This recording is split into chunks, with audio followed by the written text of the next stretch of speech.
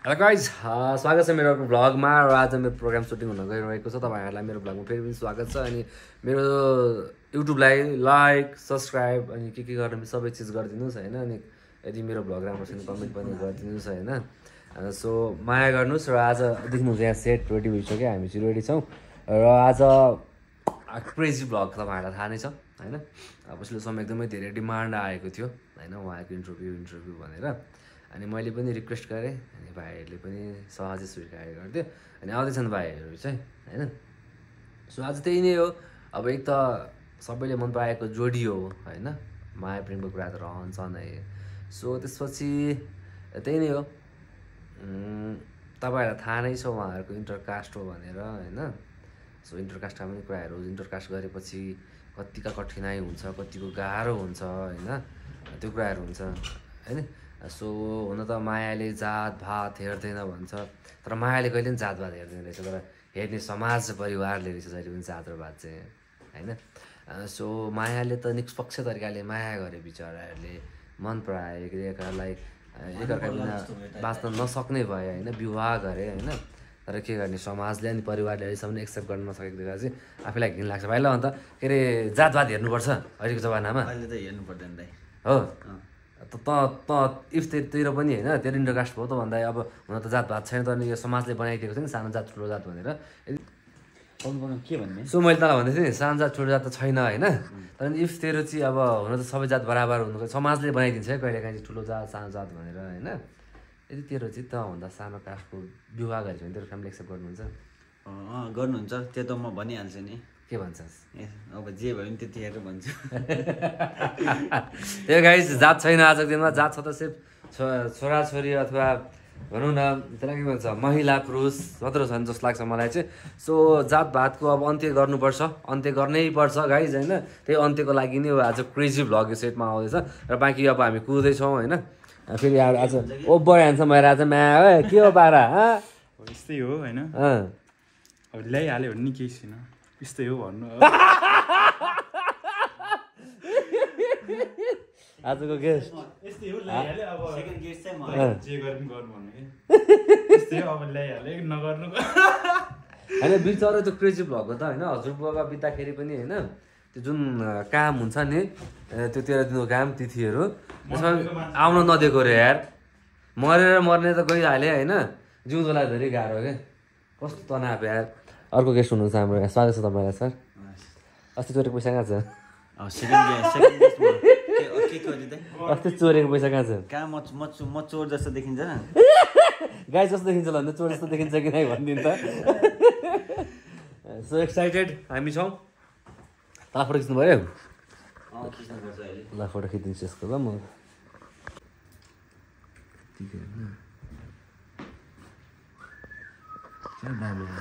छुट्टै गर्दा त्यही गरौँ। सो हामी चाहिँ रेडी छौँ, भाइले रेडी गरिसक्नुभयो। यहाँ लगभग सबै क्यामेराहरू सेट मेरो सेट सबैलाई थाहा नै छ। यदि यो प्रोग्राम हेर्नुभएको छ भने होइन, त्यो कुर्सी चाहिँ फेरि होइन त्यो अहिले हर्ष यहाँ लाइट मिलाउनु मात्र होला होइन। यता खाना खाएर आयो भने त भाइ मैले मगाएको माछा म तैँले खाइस् साला पैसा तिर्दै। अनि होइन तँलाई चाहिँ मैले खुवाइदिन्छु कि तँलाई के खुवाइदिन्छु? मैले ठाउँमा त तँलाई कहिले तिर भनेको छु? अनि 40 तँलाई पुगाउनु पनि आएँ म। सो हाम्रो ड्राइभर दाइ टेन्सन हुनुहुन्छ, जानुहुन्छ अनि गेस्ट घर पनि कुरिबस्नुहुन्छ, लाग्छ कि आफै आउँछ भनेर। स्कुल बस्छ त टाइममा झर्छ। तर एनिवेज हिँडिसकेँ भनेर सुनेको थिएँ मैले। कहाँ आइपुग्यो? स्विमिङ खेल्ने भने त कहीँ छु थाहै भएन। बस् न। सो निन्द्रा लगाइरहेछ, अब म फोन गर्छु ल एकचोटि। बस फाइनली म पनि भ्लगर बने है गाइज, म पनि भ्लगर है। सो भाइहरू आइपुग्यो होइन, म लिन जान्छु जानैपर्छ, भ्लग बन्छ नि त यो विषयमा होइन दिदी। सो म पनि भ्लगर बने, मलाई यो जिन्दगीले भ्लगर बनायो। सो फाइनली भेट्यो फाइनली। नमस्ते नमस्ते सबैजनालाई, नमस्ते मेरो भाइ। ठिक छ आउनु जाउँ। म पनि भ्लगिङ गर्छु नि भाइ। कसरी बोल्नु सिकाइदिएको थिएँ कि? कसरी बोल्ने म अन्त हजुर जान्ने हुनुहुन्छ मलाई हेलो भनिदिनु त एकचोटि मेरो भ्लगमा स्वागत छ भनिदिनु त welcome to my new vlog भन न भनिदिनु त प्लिज चक्लेट दिन्छु नि गीत आइदिनुस् गीत आइदिउ न गीत सिधै तल सुन्नु ल जाउँ यता यता यता आउनु त ल कुद्नु त गुटुङ टुङ टुङ फेरि यहाँ त भूत आउँछ नि सो कुर्दा कुर्दा है आज चाहिँ फेरि अनि डुबाउँदो रहेछ म त आफै गाडी लिएर आउनु लागेको सोचिरहेको थिएँ क्या सो भाइहरू पनि आइपुग्यो अब एकैछिन यहाँ राख्छु अनि हामी हाम्रो सो सुरु गर्छौँ है गाइस अब ऊ भाइहरू जस्तो बोल्न त आउँदैन तर पनि बोलिदिने हो जेसुकै होस् नयाँ नयाँ जुत्ता हो आउँदा नि हो नयाँ नयाँ जुत्ता छ त खोइ खोइ खोइ गिफ्ट फोन खोइ हेरिदिउँ न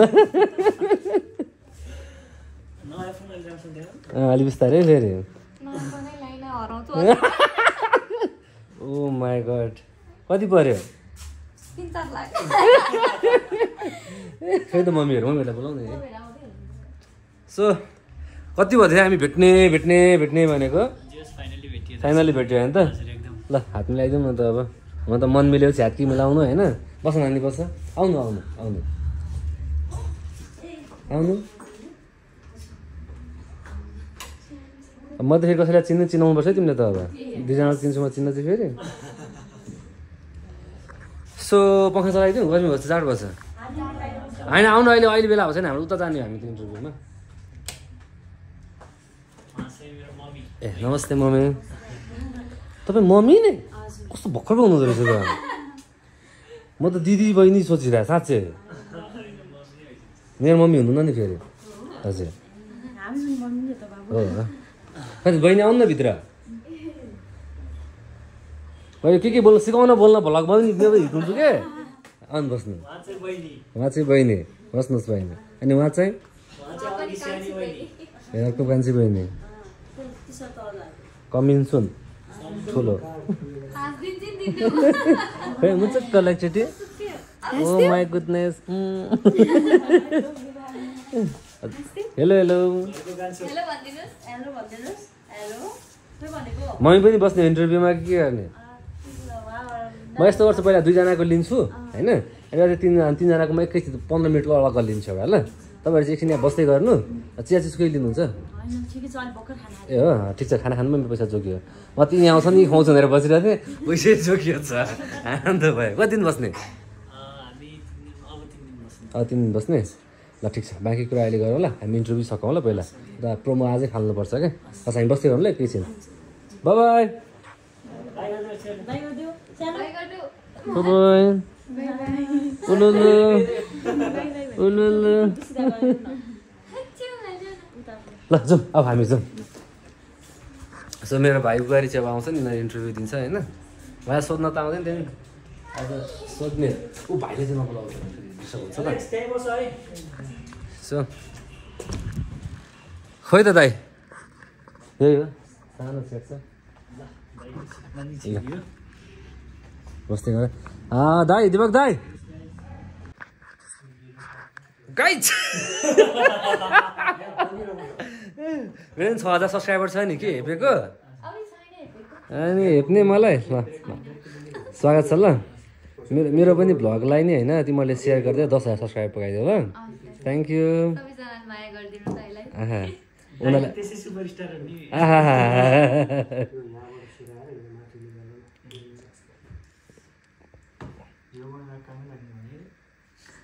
लाग्छ नयाँ नयाँ जुत्ता बुहारीलाई खोइ जुत्ता यार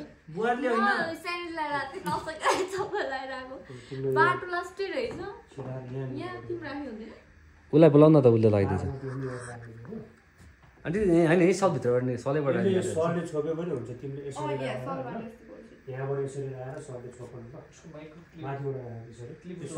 ऊ लगाइदिन्छ दाइले दाइ लगाइदिन्छ उस भाइको सो गाइज सेटअप भइसक्यो बोल्न सिकाउँदैछ यसरी क्यामेरा चलाउन सिकाएको चाहिँ मलाई फेरि उसले रुङमान ब्लग छ नि उसले सिकाएको मैले दाइ यसरी चलाउनु क्या यस्तै चलाउनु अहिले सिकेँ मैले अनि अस्ति गएको दाइ प्रो भइसक्नु भएछ अन्त त्यहाँ होइन म पनि कहिले काहीँ हालिदिन्छु 5-6 हजार त पुग्छ सब्सक्राइबर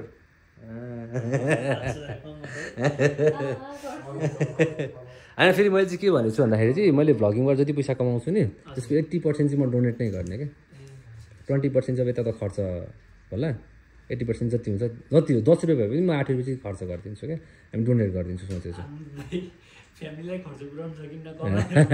तिमीहरूको त माध्यम नै यही हो नि त होइन यो चाहिँ मेरो ब्याकअप हो भनेको यतिकै म त रमाइलोको लागि गरिरहेको छु नि त होइन भोलिको दिनमा बाहिरै गयो भने पनि होइन भ्लगिङ गर्न पाउँछ नि त सो ल अब हामी त रेडी हो तपाईँले त 12 बज्नुभयो 12 बज्नुभयो त है 12 बजे पनि के गर्नु पर्यो नानी बोल्नु म कस्तो छु राम्रो हुनुहुन्छ ए राम्रो हुनुहुन्छ ह्यान्डसम छु कि छैन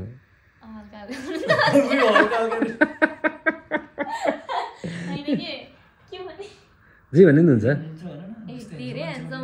त्यस्तो नभन जे छ त्यही भन तिमीलाई जे लाग्छ त्यही भन उता सोधेर गाइस हल्का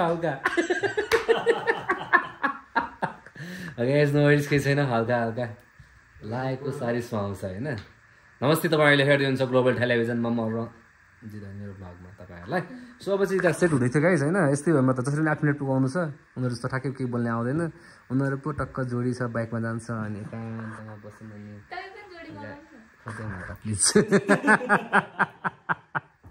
त्यो न ल जाऊँ ल गाइस अब जान्छौँ अहिले भेट्छौँ आज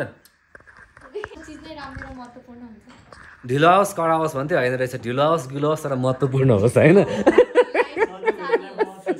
कस्तो भयो इन्टरभ्यू अब यो पार्ट 1 पार्ट 2 अर्को आउँछ फेरि मेरो सो अहिले कस्तो भयो एकदमै दाइसँग भेटेर इन्टरभ्यु दिन पाउँदा रमाइलो नै थियो सो मेरो युट्युबका सब्सक्राइबरलाई के भन्न चाहन्छु सब्सक्राइब गरिदिनु माया गरिदिनु सपोर्ट गरिदिनु हैन हजुर अब बिचमा राखिदिउँ मम्मीलाई त हुन्छ मम्मीलाई बिचमा राखिदिउँ सो गाइस सक्यो अनि अब मम्मीसँग छ कसले भन्यो के अरे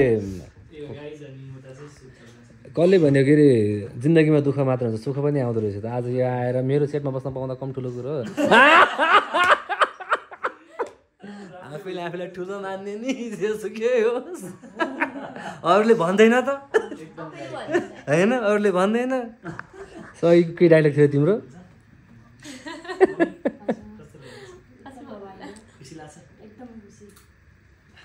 बिस्तारै मैले त सपना पुरा गर्न पाउँदैछु नि त अझै राम्रो लाग्छ जीवन अब ममलाई टिममा देख्न पाइनु भयो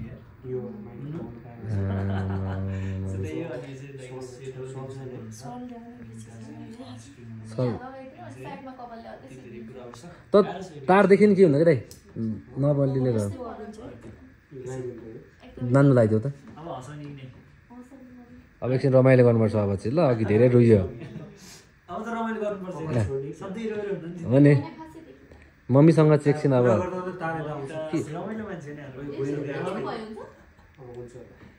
अडियो चाहिँ सो गाइज भाग्य है भाग्य क्या अचम्मको हुन्छ है कसैले आमाको माया पाउँदैन कसैले बाबाको माया पाउँदैन कसैले कसको माया पाउँदैन तर जीवनमा चाहिँ के रहेछ मैले बुझेको चाहिँ एकान्तमै रुनै चाहिँ एकान्तमा रहेछ होइन एक्लै रुनु पर्दो रहेछ तर हाँसेर चाहिँ संसारलाई देखाउनु पर्दो रहेछ क्या मनमा पीडा नै भए पनि शत्रुले हँसाउन सक्नुपर्छ हौ अब त हाँसिहालिन्छ नि होइन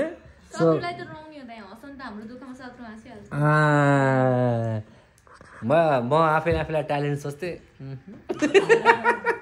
सो ल त जाऊँ अब सो अब अर्को एपिसोड सुरु गर्छौँ हामी फेरि मम्मी आएको बेला फेरि अब यो माहौल कहिले मिल्ला भनेर आजै लिदिइहालेँ क्या मैले हामी सबैको ड्रेस एउटै भयो केही छैन तर ड्रेस होइन कुरा राम्रो हुनुपर्छ होइन